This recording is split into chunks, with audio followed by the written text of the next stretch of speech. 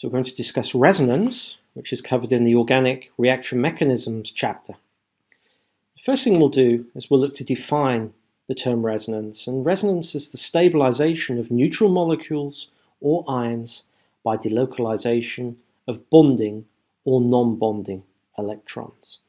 And let's now have a look at a couple of examples.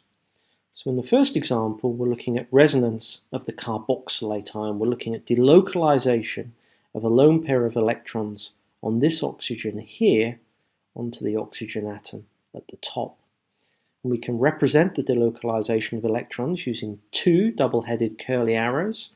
These curly arrows shows the movement of an electron from this group, which we can describe as an electron donating group, so it's a plus M group, to this oxygen here, which we can describe as an electron withdrawing group, namely a minus M group. When we do that, we end up with this other resonance form of the carboxylate ion, and we can connect the two resonance forms using this straight double-headed arrow. In terms of orbitals, we can describe the orbital interaction using a picture like this. This is the p orbital, which contains the lone pair of electrons on the oxygen, and that interacts and overlaps with the pi orbital of the CO double bond. Rather than show the pi bond, what we've done here is represent the pi bond using atomic orbitals, the p orbitals on the carbon and the oxygen. And you can see that all three of these orbitals can line up and overlap to help to stabilize and delocalize the negative charge. For an ester, we have a similar situation.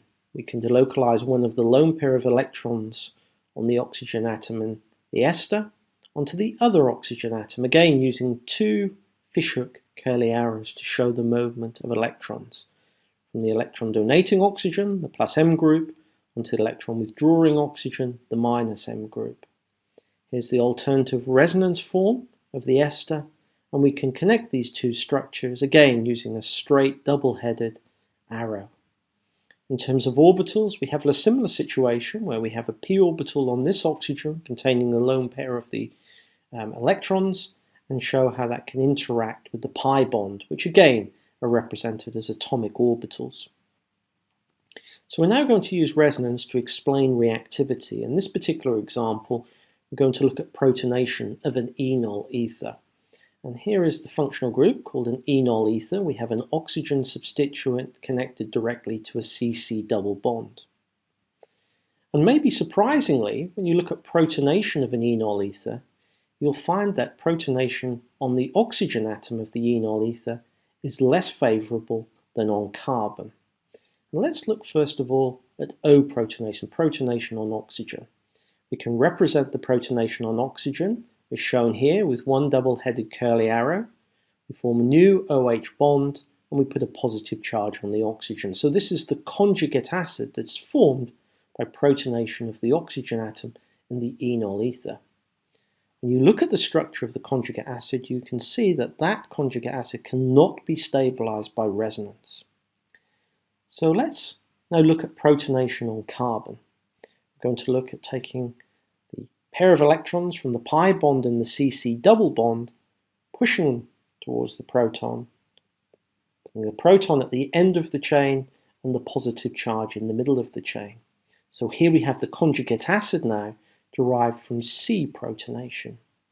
And this actually is more favorable than O protonation because this conjugate acid is stabilized by resonance. We can draw a resonance form derived from donation of this lone pair on oxygen towards the positive charge, which helps to spread and delocalize the positive charge over the molecule. We can draw two resonance forms for this conjugate acid, which as you can draw for a conjugate acid, the more stable it is. And typically the way protonation of an enol ether is drawn is shown here. We take the lone pair from oxygen directly through the carbon-carbon double bond onto the proton, and here is one of the resonance forms of the conjugate acid. Let's now look at explaining the reactivity of an enone, namely the position of attack of a nucleophile at an enone. As you might expect, the nucleophile will attack directly at the carbonyl group of an enone because the carbon atom attached to the oxygen is delta plus. It's electrophilic. So if the nucleophile attacks directly at the carbonyl bond, this is described as 1,2 addition. This carbon is the so-called 2 position. Perhaps surprisingly, nucleophiles can also attack at the 4 position of an enone, namely the carbon atom at the end of the chain. And this is described sometimes as conjugate addition, or if it's a carbon nucleophile, Michael addition. So let's now consider why a nucleophile attacks at the 1,4 position. Before we do that, we'll just look at the mechanism of addition at the nucleophile at the carbonyl. The nucleophile attacks the delta plus carbon, pushing electrons onto the oxygen atom, which is electronegative. We form a new bond between the nucleophile and the carbon, and we get a negative charge on the oxygen. Driving force for this process is we're getting the negative charge onto an electronegative oxygen atom, and this is 1,2 addition. So let's now consider 1,4 addition. And similarly, what you can see here is that we can take the electron density from the nucleophile through the carbon-carbon double bond onto the oxygen. And so we can get a product which has a negative charge also on the electronegative oxygen atom. And this is the 1,4 addition. You can also describe 1,2 and 1,4 addition by looking at resonance. Here's the enone, and we can consider alternative resonance forms of the enone. We can take the electron density from the pi bond and the CO double bond and push it towards the electronegative oxygen, and we get this resonance form here. And you'll notice in this resonance form we have a positive charge on the carbon directly attached to the oxygen, and this helps to explain why a nucleophile can attack at this position in so-called 1,2 addition. Alternatively, we can draw a resonance form where we take electron density from the pi bond, donate it towards the positively charged carbon to give this alternative resonance structure. And in this resonance form, we have a positive charge at the end of the molecule, and again you can see why the nucleophile would be attracted to that carbon because it's relatively electrophilic. So through resonance we can help to explain why nucleophiles attack at the 1,2 but also the 1,4 position of an enone. Finally, we'll look at how resonance can explain 1H NMR chemical shifts in aromatic compounds, and we'll look at a couple of examples. The first example is methyl benzoate, and we're looking here at the chemical shifts of the hydrogen atoms on the benzene ring, and there are 3 different types of hydrogen atoms on the benzene ring of methyl benzoate.